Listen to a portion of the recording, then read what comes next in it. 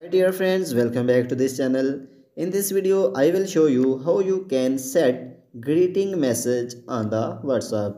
Because greeting message is that message when any new customer when send you message, he will receive that message automatically. So in this video, I will show you how you can set greeting message. So firstly, open the WhatsApp and then you will see three dots on top right. Click on it and then click on setting and then you will see business tools options. Click on it and then you will see greeting message. Click on it and here you can see greeting great customer when they message you the first time or after 14 days of no activity, he will receive that message. So click on edit options.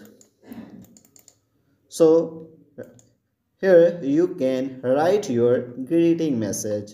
You can see I have written this message. You can write according to you. So after that click on OK options and then click on save options. So when new customer will message you, then that person will receive this message. So if this video is helpful for you, please like the video and also subscribe our channel. Thanks for watching.